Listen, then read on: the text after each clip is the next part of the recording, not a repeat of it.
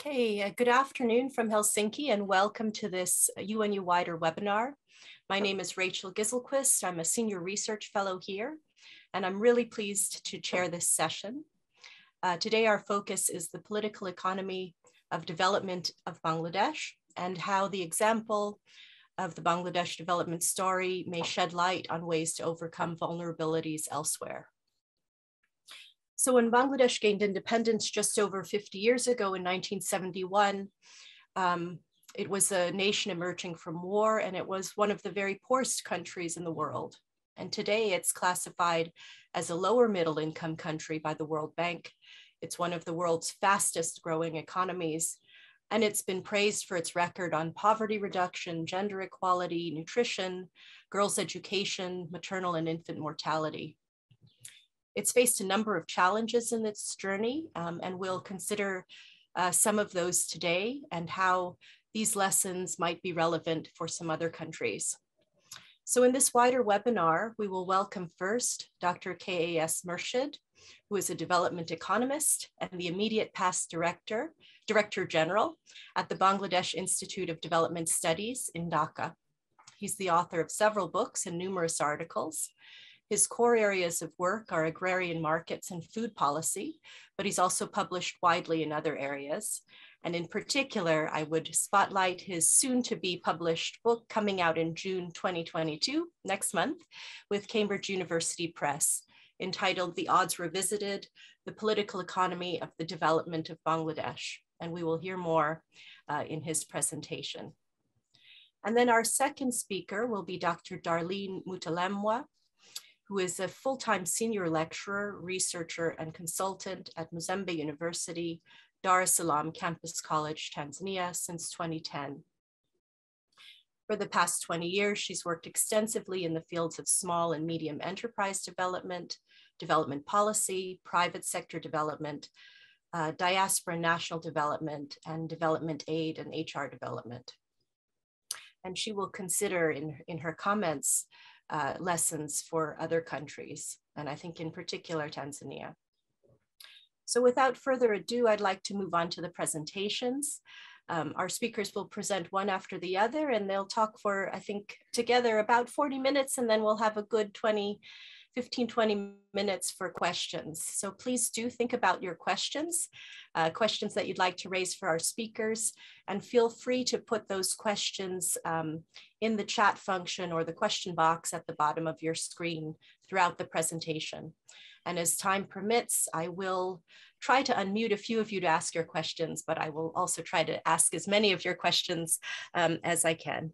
So let's turn over to Murshid, please. You have the floor. Thank you, Rachel, and thank you for the introduction. And I should also thank WIDER and its director, Professor Kunal Sen, for inviting me to make this presentation. It's always, of course, a pleasure for me to talk about Bangladesh, and I value this opportunity to do this, particularly before this audience. Now, as you know, that Bangladesh has attracted a bit of attention in recent years for a number of reasons. I think international donor agencies generally have been kind of relieved that the bad news from Bangladesh appear to have now diminished, and we're now receiving good news on a number of fronts, particularly in the social sectors. But also because there was an element of surprise. And in fact, people have said that the Bangladesh story is a paradox, deserves to be understood better. And some even have said that it is a miracle. So various epithets have actually been used to describe Bangladesh's development. But what, in my view, seemed to have been missing was that while there have been fragmented and sectoral analysis of particular aspects of Bangladesh's development, for example, women, gender, the ready-made garments industry, microcredit, these have received a lot of attention. But what we seem to be missing here as a more holistic and a comprehensive treatment of the underlying dynamics that actually led to these outcomes. So that is what I will be trying to allude to in my presentation. But because I only have about 20 minutes, I understand, I will basically be only in a position to share with you an overview of Bangladesh's development processes.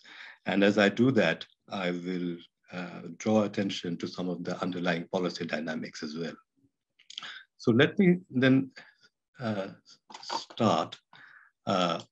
First of all, this business of, the Bangladesh surprise, the Bangladesh paradox, and the different senses in which the term paradox have been used.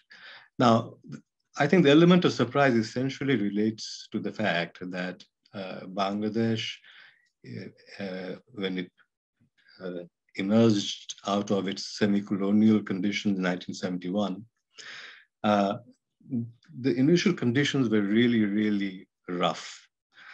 And apart from the usual stories of, the destruction and ravages of war, the destruction of infrastructure, the large number of refugees that needed to be resettled and rehabilitated, the internally displaced persons, large numbers of casualties. These were the usual sort of post-war conflict scenario. But even apart from that, the condition of Bangladesh was that it was an extremely poor country to start with. Some 80% of the people were below the poverty line. And the economy was, in a way, very simple. It was largely dominated by agriculture, and within agriculture, rice had dominated everything else. And so the entire economy was actually dependent on monsoon agriculture. So which basically meant that the welfare year to year and season to season of its people depended on the rains, and both how much as well as how little. So that was basically the situation. The level of industrialization was very low, maybe about 5%. So these were the initial conditions. And on top of that, you've had severe political instability, assassination of the founding father, and ideological conflict, and the global situation was also hostile. So all these together, I think, created a condition in which the expectation for Bangladesh all around was extremely negative. And therefore, when Bangladesh actually began to overcome these, people began to be surprised or felt that, well, how could this happen? Because we have such widespread poverty and such poor governance and high level of corruption, low public expenditures. So how were these outcomes then possible? So this was then labeled as a surprise or a paradox or a miracle.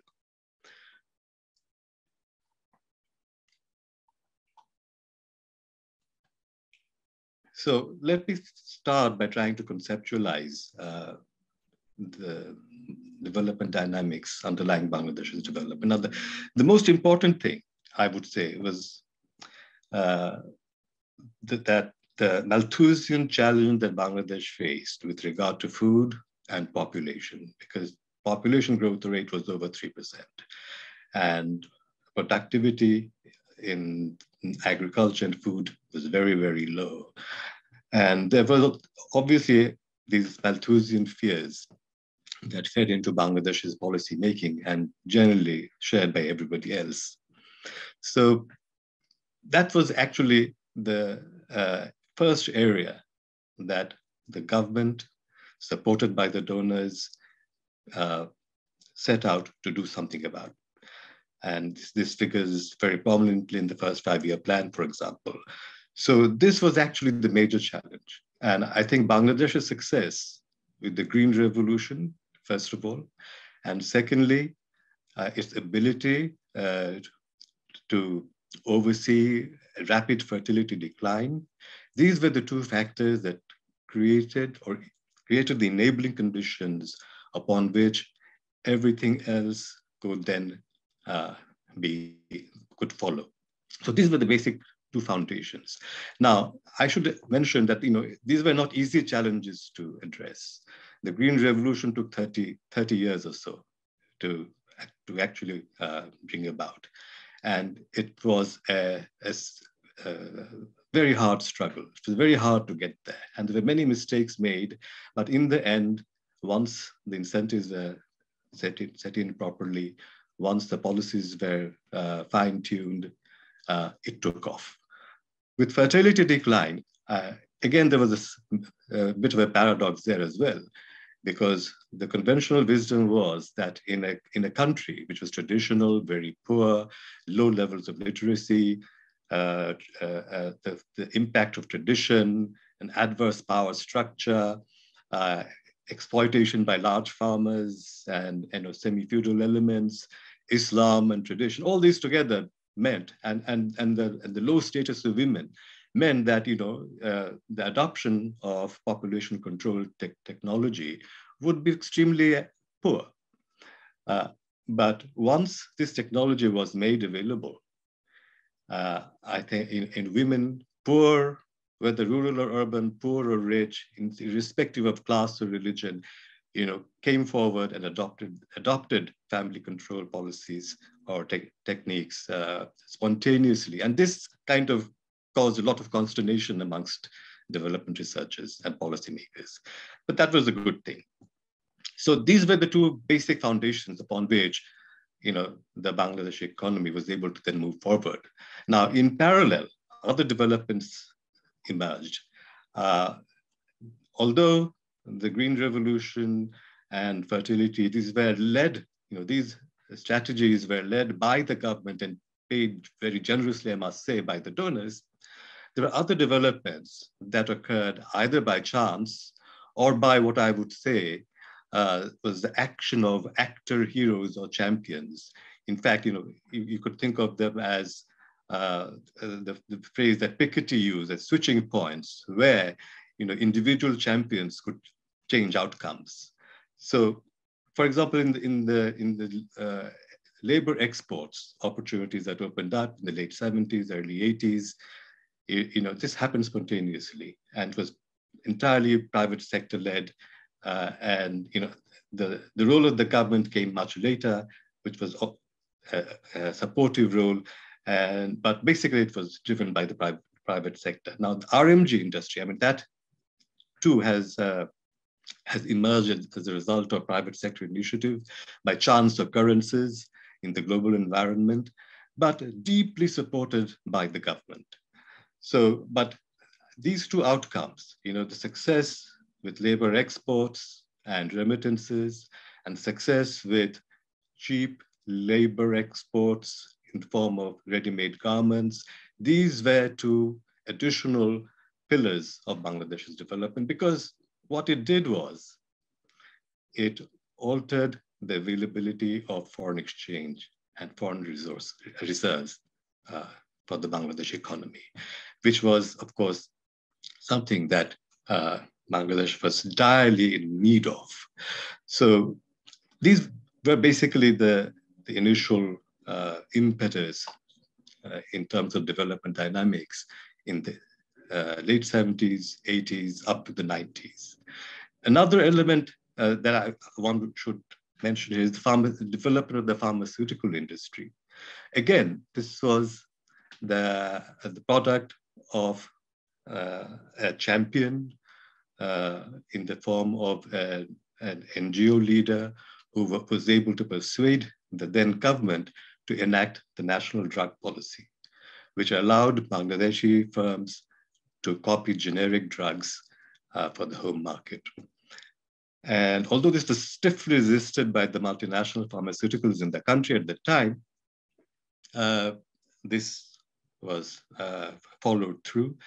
The law was enacted, and this enabled the rather formative stages of the Bangladesh's pharmaceutical industry to really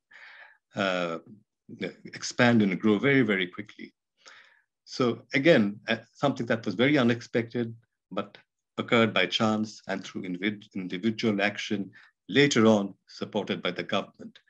So there are various kinds of policy dynamics that one can detect here already.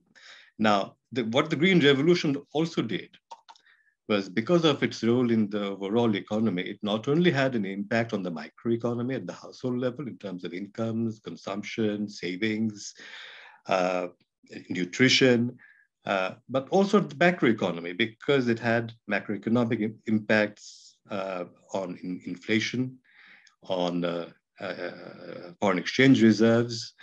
At the same time, it allowed the rural non-farm sector to grow rapidly. And in fact, one of the latest successes of Bangladesh has been the growth of the rural non-farm economy, especially in aquaculture, which has been designated as a blue revolution, and in poultry. So these are the spin-offs from the basic foundational developments that one can think of immediately. Now, coming back to the social sector outcomes, I took a bit of time to come to it. Although the social sector outcomes have been the most commented upon internationally,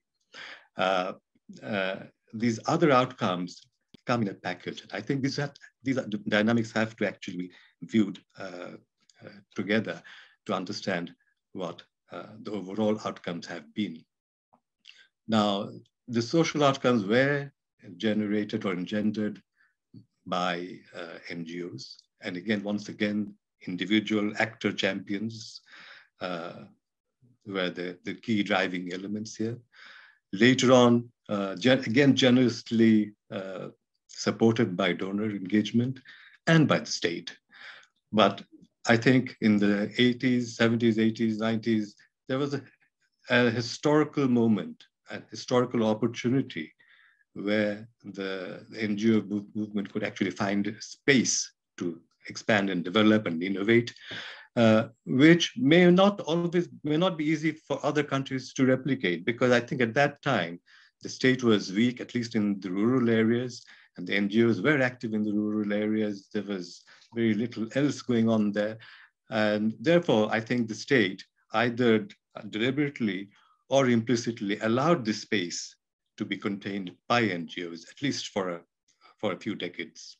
Now, the mediating roles, of course, policies, there were all kinds of policies that needed to support all these outcomes.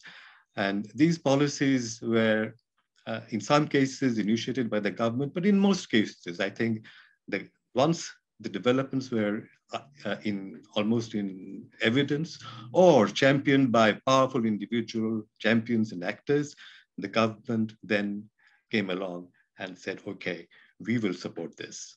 And I think this really has been the story in Bangladesh. And the role of the market is, of course, extremely important. Now, to start with, I think Bangladesh was lucky that its agrarian markets actually worked well, even in the earliest times.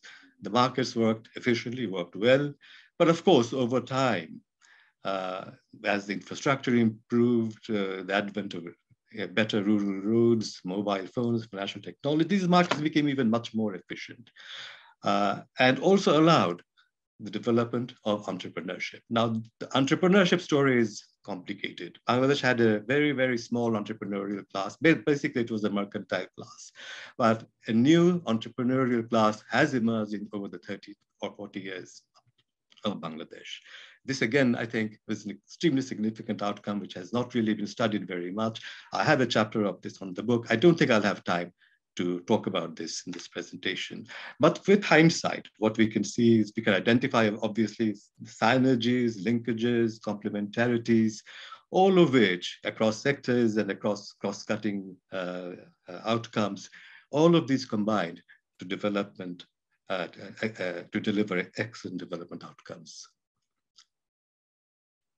Now, I've already talked about the initial conditions, and so I will not talk very much about that right now. But I would like to mention one particular element that I've talked about: space. Now, I think this is again not really discussed very much in the literature, but Bangladesh, I think, has been in a unique position that after 1947, when it became free of its colonial masters and became an independent country as part of Pakistan.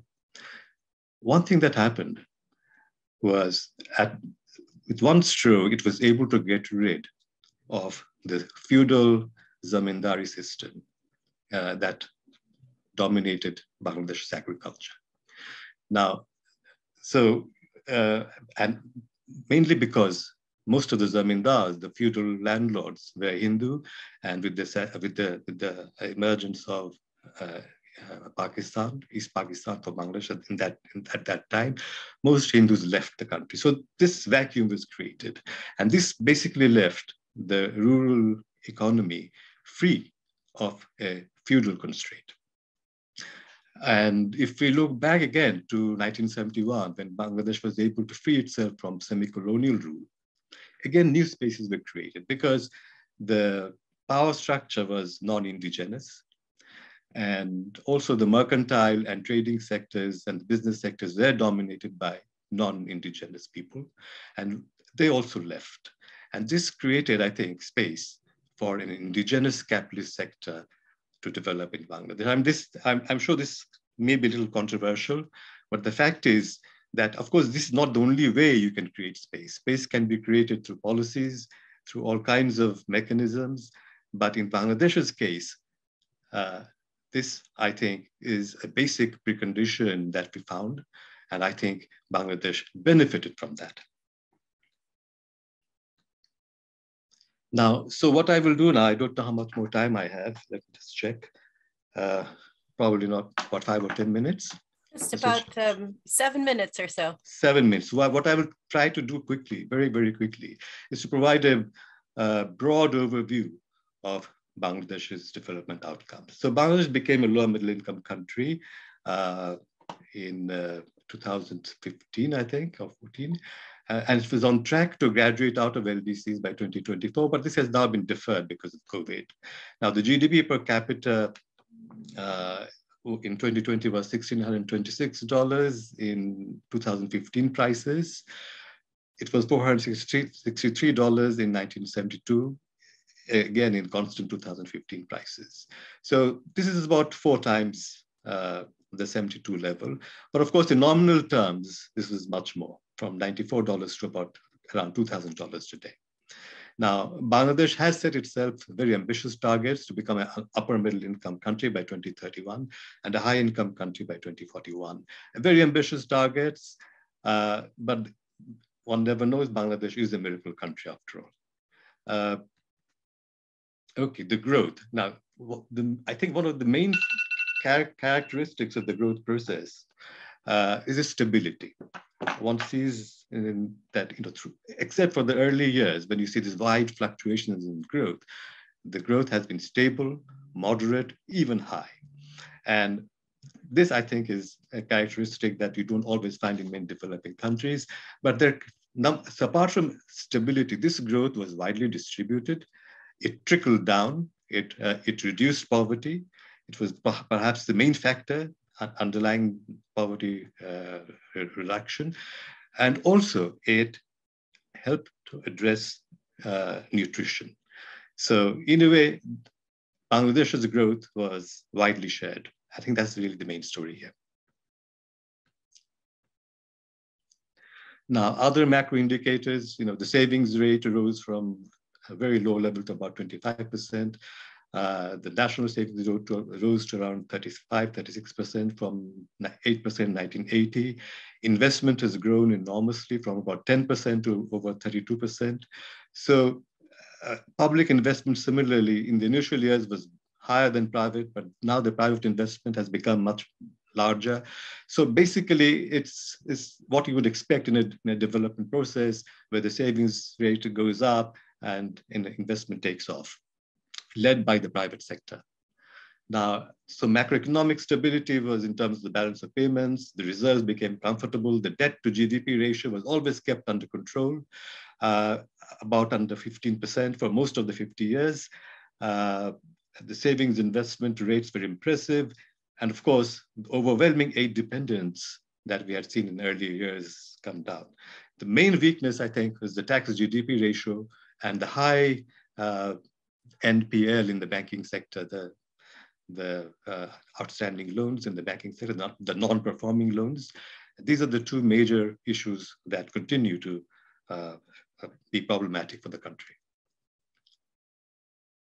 The sectoral shares, very quickly, we see the rapid decline in agriculture from 60% in 1972 to about 13% today.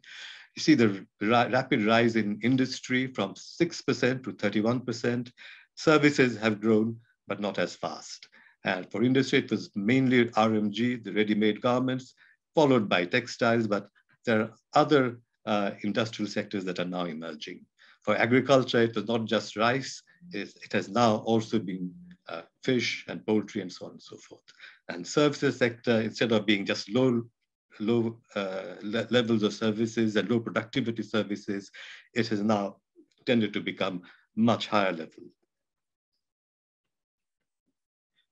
The achievements in demographic areas like the fertility rate we've mentioned, the infant mortality rate, the maternal mortality rate, these guys basically give you a very quick view of how rapidly these things have improved.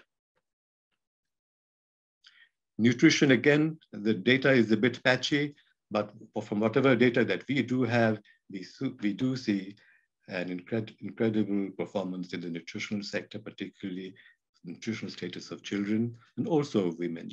And the main element underlying this has been income growth, as opposed to direct nutritional interventions. Again, the school enrollment, I think there's a lot of familiarity with this. Basically, the story here is that female enrollment at all levels have increased dramatically. For the primary sector, it has outstripped the male enrollment, and similarly so for the secondary sector. The tertiary sector, it's still lagging behind. So one would expect the gender outcomes to be impressive, and that is what it was. I don't have really any more time left, so I'm just going to go and talk. Okay, a little bit about poverty. I've said that much of the poverty decline can be attributed to growth, but also there was a lot of experimentation in terms of anti-poverty measures and methods. Led by NGOs, participated by the government. And I think it's a combination of both growth and direct poverty intervention programs. Inequality has been a problem, and it has really become very high today, from a base level of 0.36 in terms of Gini to around 0.5 today. But the corresponding consumption Gini remains stable, and it has not really increased very much. So this is a contradiction. We can talk about why this has been the case during the discussion. So summing up, I think Bangladesh's transformation, we can say that it has been a complex interplay of markets, micro institutions, grassroots institutions that were created by the NGOs, technology, policies and innovations. And these were driven by the state, in some cases by NGOs, supported by the donors, and the private sector played a very important role. And the sectoral stories differ widely from one another. So it's very difficult to generalize or use one broad model or theme to explain all this. I have avoided discussing things like democracy and governance. We can talk about it later if there is time. So let me conclude at this point. Thank you, Mr. Chair. Thank you very much. I'm going to turn directly over to our discussant now. Darlene, please, you have the floor. Yes.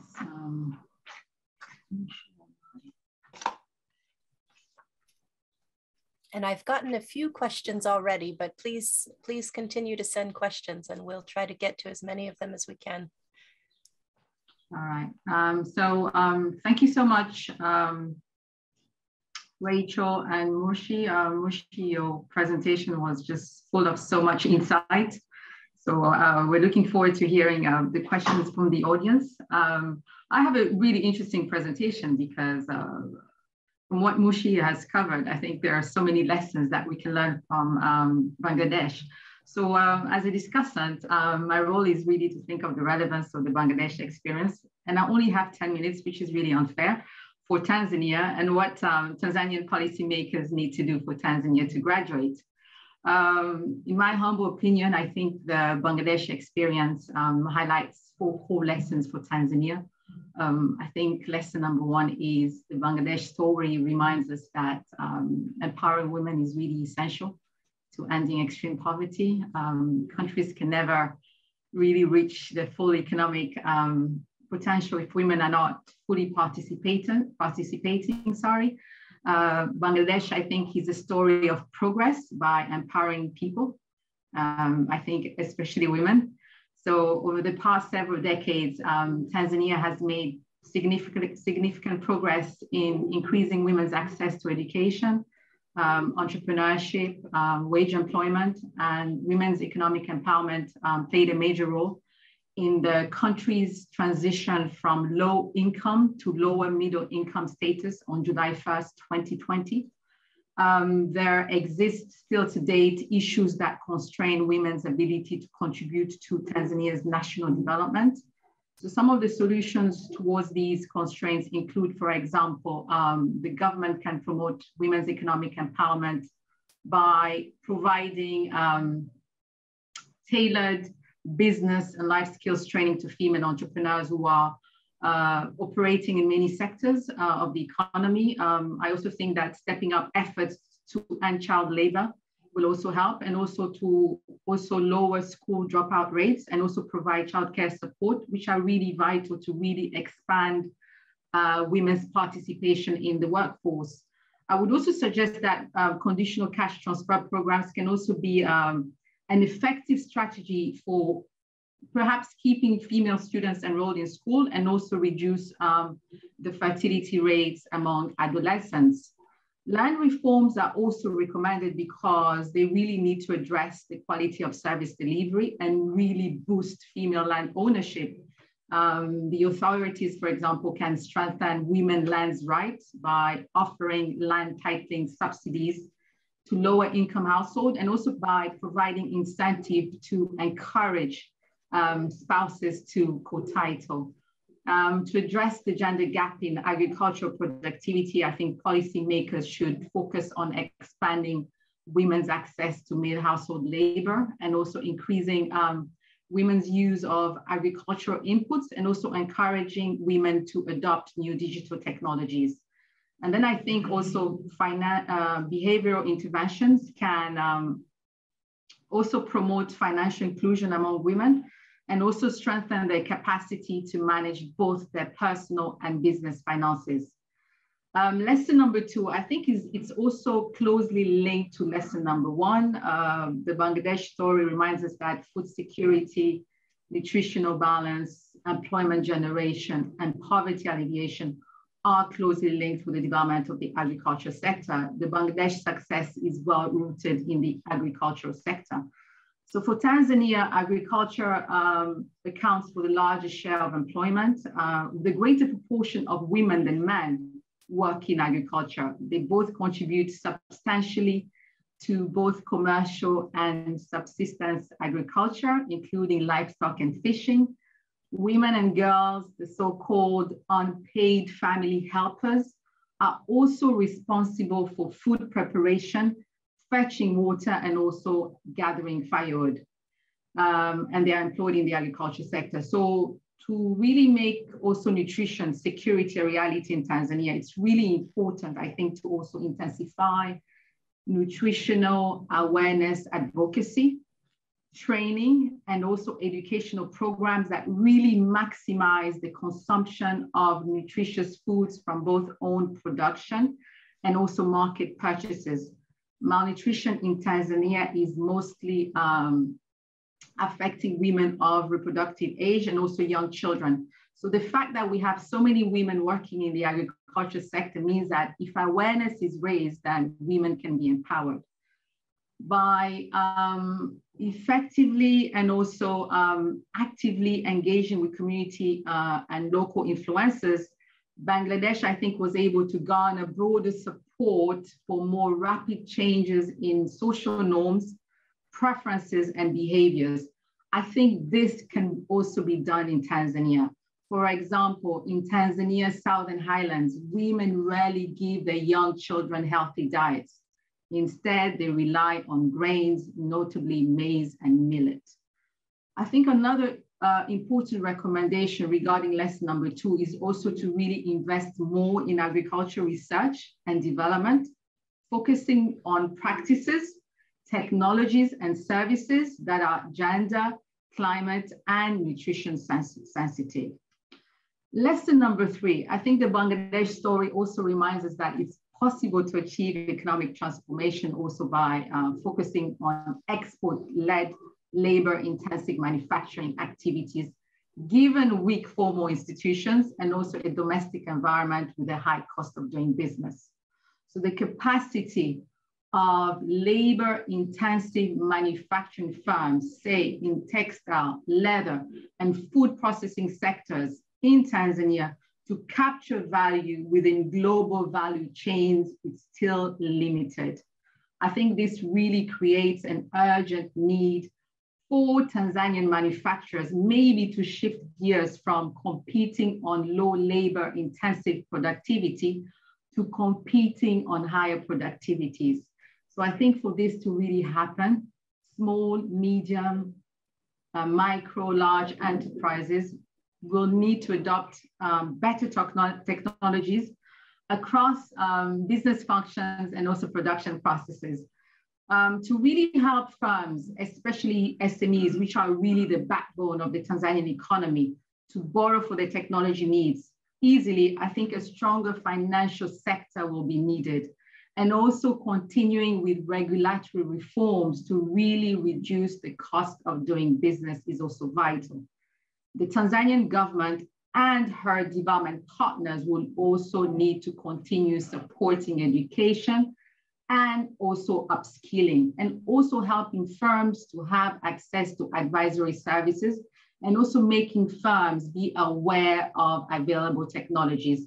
And I also think that it's very important to also support quality connectivity to international markets.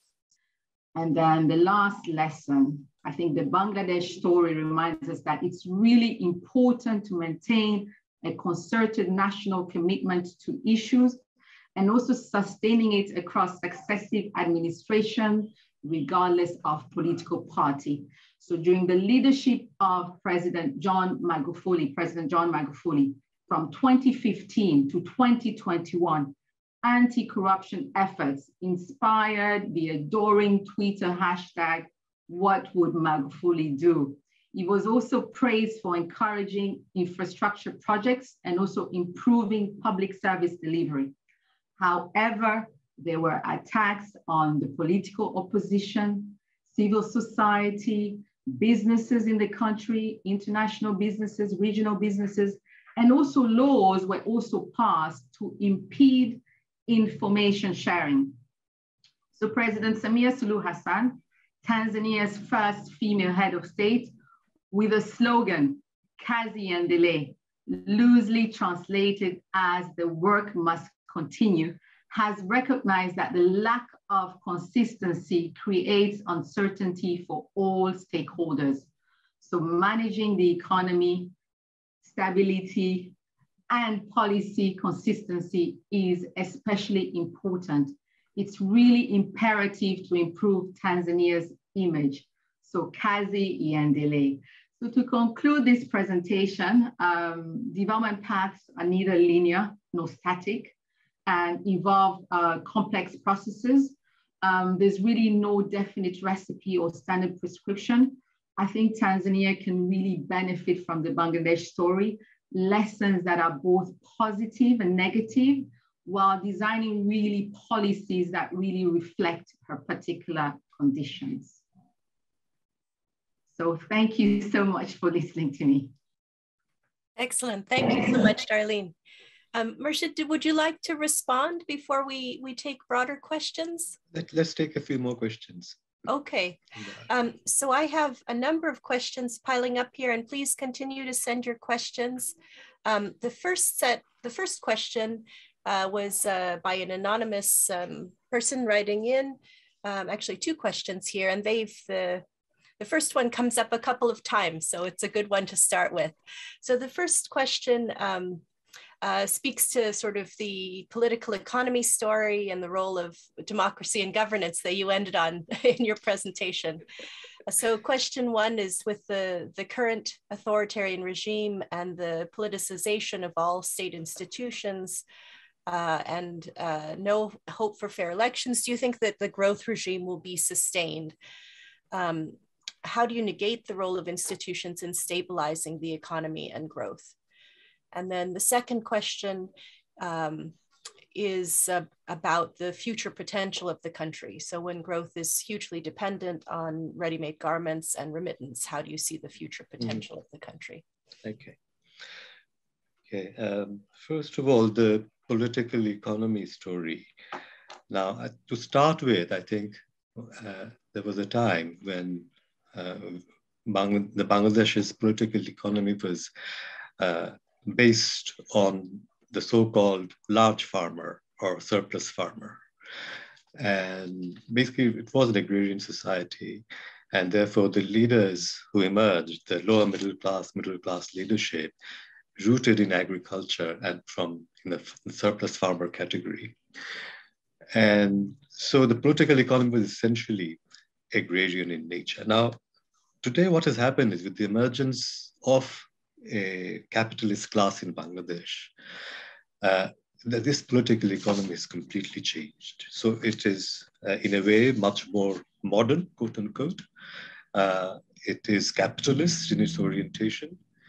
And because of the success in exports with the ready-made garments, it has become familiar with world markets and opportunities in the world market. And therefore, but of course, the danger there is, with the success of capitalism and the rise of the capitalist class, you have the emergence of crony capital as well, alongside independent capital. Now, if this crony capital element, which I fear has become more and more powerful, if this dominates everything else, then the trajectory is going to be slightly different from what it has been in the past. But the good thing, in a way, is that policies, economic policies, will probably be determined by the capitalist class, and in particular by crony capital, whoever comes to power. So that's one thing. In terms of democracy and governance, for the last 50 years, it appears not to have mattered, or mattered very much. And which is why I have actually deliberately not looked at it, because, as a role in Bangladesh's development, it would be very difficult. I would be hard pressed to find a role for what I would say macro governance and democracy, because one of the odds, or one of the miracles or paradox of Bangladesh, is it did develop to the extent that it has, despite these negativities. Because there's no doubt that macro governance was extremely poor. There's a high level of corruption. But despite that, these development outcomes were possible. Now, here what I would like to add is that micro-governance, this is why I use the word macro-governance rather than micro-governance. Micro-governance was a different story. As I said, the space was available for NGOs and donors, basically. It was an unfettered space. And there you have seen the emergence of solid grassroots organizations, which were not inefficient, they're not exploitative. This played a very vital role, I think, in the Bangladeshi economy, which is why I think institutions are, of course, important. But when we talk of institutions, we tend to generalize. But we need to be a little more specific. What institutions is it that are more important than others? For an agrarian country, it's the grassroots rural institutions that would be at the forefront of, receiving and delivering services. So that is the real strength of Bangladesh, even today. Now, but if we look to the future, and this other part of the question was, will this continue to the future? To the extent that the reforms with respect to governance and institutions has not really occurred that much, I think there's huge potential to do that now. And without that, I don't see how we can move forward to the ambitious goals that have been set. So it would be vital to carry out reforms in governance and institutions, corruption, cost of business, and so on and so forth. And I would even go so far as to say that we need to start in a few specific areas on this journey. First of all, I think the banking system needs to be reformed. The tax collection authority needs to be reformed. The central bank it has a lot of power on paper, but actually we see that there have been policy reversals which are very difficult to explain without reference to crony capital. So these things will need to be reformed if the future growth trends have to be sustained. The other thing is, on the positive side, it is not just an RMG story, a ready-made garments and textile story anymore, because what has happened in the meantime is a very large middle class has developed. And so there's a lot of now renewed energy in investment and industrialization based on, say, consumer durables. And so that has taken off. And spin-off from that has been that we already see sufficient energy accumulating in the non-ready-made garments industrial sector, which makes us believe that industrialization will diversify, and then additional areas will take place here again, and we also see that exports are new exports in pharmaceuticals, in bicycles, in a number of other fields. So there are lots of kites out there now flying in the air. And it all looks very good. But the critical element would be reforms in governance and institutions. Thank you. So we have a couple of questions here that are great follow-ups, I think, to your response on these. And I also wanted to give Darlene a chance to respond as well. But let me give these, I'll repeat the couple of questions here, and then I'll turn to Murshid and then to Darlene to respond. So there's one question here from Watchit on corruption in particular. So you've touched on corruption. And the question is specifically asking about the role of not prosecuting those responsible for non-performing loans, which are choking the financial sector and threatening the stability of the segment. And then there's a question here from Jeremiah Olu about, well, the question is, do you think that direct adoption of the Bangladesh model can transform an ailing economy like Nigeria, given the similar problems with bad governance and corruption? So thoughts, especially around corruption and thinking about application elsewhere. Should I respond or Darlene? Feel free to start, and then maybe we turn to Darlene, or if Darlene would like to jump in first, also welcome.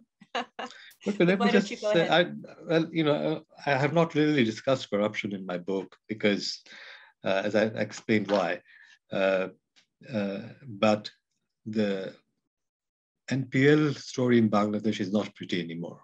I mean, there have been massive defaults and an unwillingness to do very much about it. But the other thing is the problem of loan default is an old problem, but it has now accumulated over the years.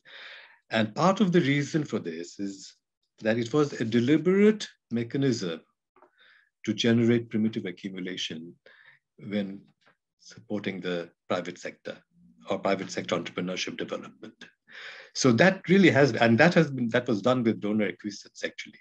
So in the early years, in the 80s and the 90s, these bank loans were, especially from state-owned banks, were generously made out to people knowing full well that these would never be repaid. But that was a deliberate ploy to generate, I think, an independent entrepreneurial class. So that's the story. Now, the time has come now. I think that primitive accumulation stage is over.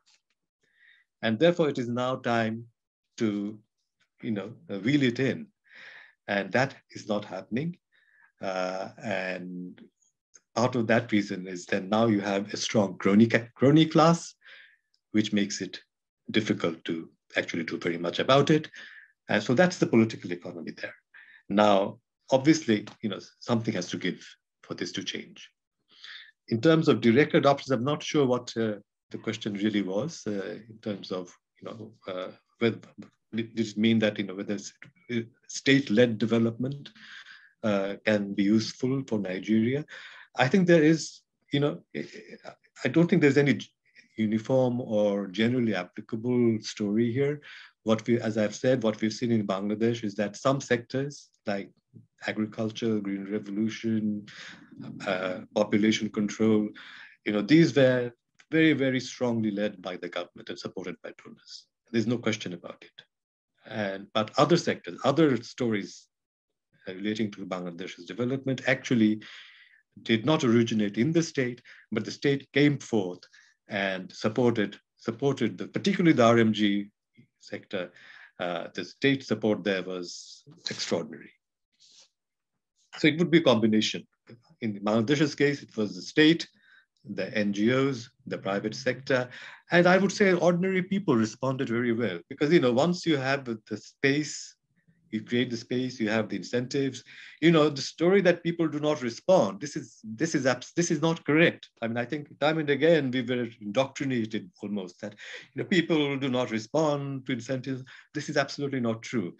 Given even half an opportunity, we found these, poor, illiterate, so-called illiterate women, so-called steeped in patriarchy and tradition, responding to, family planning, responding to, migration opportunities in the towns and even abroad. And so, so that to say that people do not respond is absolutely rubbish. So people will respond. You just have to give them half a chance.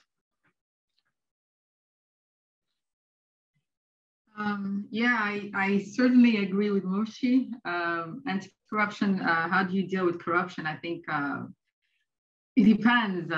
It depends on the leadership. Certainly under President John Pombe Magufuli, he really took really stern measures, especially with the way that the public sector was delivering services. He would, for instance, walk into some of these public institutions at 7:30 to ensure whether or not the civil service was at work. And also, I think the manner in which he also responded against the political opposition, against firms that were allegedly not paying the taxes. We also saw how he handled the cases of certain mining companies. And I think he gave a really, I would say, perhaps negative image. There was a lot of fear. So I think it's also very important when you are addressing corruption, you respect the rule of law and that you have enough information or so-called evidences. So really, it's a really delicate, I would say, topic. So I think depending on how, the institutions in the countries are made to deal with such issues. On the issue of whether or not Nigeria could adopt the Bangladesh model, again, Murshid clearly reiterated very well that initial conditions matter. I also said that every country has its own unique story. And the most important thing is to really learn from the good, the bad, and the ugly of that country and see whether or not a country can actually design their own policies based on the country's resources, especially labor. I would also encourage, I think this is also an area that I think we've also not talked much about, but also the issue of graduate employability. I think the graduates that are leaving universities, for instance, and they want to go and work in various sectors of the economy, these are like skilled, they're supposed to be skilled graduates. So it's really important to see whether or not universities are actually producing competent employees that can also contribute effectively to Tanzania's national development. So Olu, I think Nigeria has a different history from Bangladesh and certainly Tanzania. I know Nigeria has been blessed with so many natural resources, and in the case of Nigeria, I've made to understood that these resources have actually been curses rather than blessing. So initial conditions matters, and also the capacity and also commitment also go hand in hand. Capacity and commitment of the leadership also matter. Thanks. Sorry, were you? Okay, just to pick up on the last point that you made, I wanted to ask about, wanted to shift gears a little bit and ask about aid and international assistance. And I was struck in Murshid's presentation, by several points where you highlighted that that various reforms were led by government but paid by donors. And of course, this is relevant to a lot of ongoing discussions about local ownership in aid. And I wonder if there are lessons there or points there to highlight for other countries about relationships between local governments and donors. Yes, well, I think I should clarify one thing, that when I say that policies were led by government, actually, I think it was a strong engagement, because often policies were actually led by donors. Let's be frank about that. And in a way, government reacted, usually positively. Partly there was no choice. I mean, if you want money, you have to listen. But what seems to be the case is that Bangladesh actually proved to be a good student of the new liberal paradigm. And despite all the things that we say about neoliberalism and how badly it can affect the country, fortunately or unfortunately, these policies actually helped Bangladesh.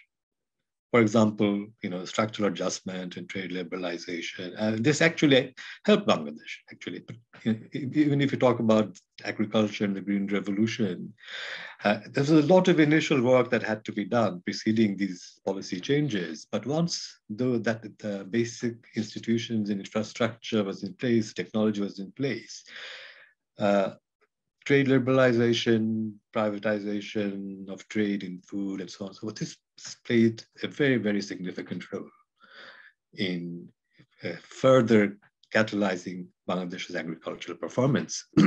So in a way, what I usually say is the neoliberal policies handed down by donors, accepted willingly, unwillingly, semi-willingly, whatever, actually proved to be fruitful, right? I say it was, in fact, a great lesson to learn. There are problems. I mean, I've talked about inequality. Inequality is obviously a problem. But then, that's something that can perhaps be addressed in other ways. So there are trade-offs. But the process of growth, the process of even widely shared growth, all this was enabled by this close engagement between donors, the government, and as I said, the other important sectors of the economy, including the private sector. Thanks very much. We're just about out of time, but I wonder if Darlene would like to have a final comment. Yes, I wanted to ask, I don't know if it's a comment, but I think it's a question for Murshid. When you look at the donor community in Bangladesh, were there more traditional donors supporting the development of Bangladesh, or were these the non-traditional donors supporting the development of Bangladesh? So I would like you to just comment on who was probably maybe the best donor, if that makes sense. So to see the differences and what how was Bangladesh benefiting. Okay, let me kind of try and refresh my memory. I think the biggest bilateral donor has been and remains Japan. Okay. And the largest multilateral donors are the World Bank and the Asian Development Bank. But important role was played also by the UK DFID and also the Scandinavians. So actually everybody pitched in, and they had their own little, jurisdictions and sectors that they would guard very closely. But so everybody was there, but I think these were basically the major ones. And their practices varied. The Scandinavians were usually better in terms of the terms and conditionalities. But over the years, I think the conditionality regime and the strings and so on, these changed, these improved. Even the World Bank and ADB, you see quite dramatic shifts in the way they handle these things. But when we were in the thick of it in the 80s and 90s, it was often very, very contentious and highly controversial. But over the long run, on average, it seemed to have worked out. Thanks very much. Unfortunately, we need to close the seminar there. I have to keep it on time. But I thank you very much for your presentations and your questions today. And I think we could keep going with many more questions for you. We were talking among us before the seminar about how the Bangladesh story hasn't received as much attention as it should. And so hopefully we've sort of given it a bit more attention. And I hope that you'll all read Dr. Murshid's book, which is coming out next month, and we can continue these discussions. So thank you very much. Thank you very much.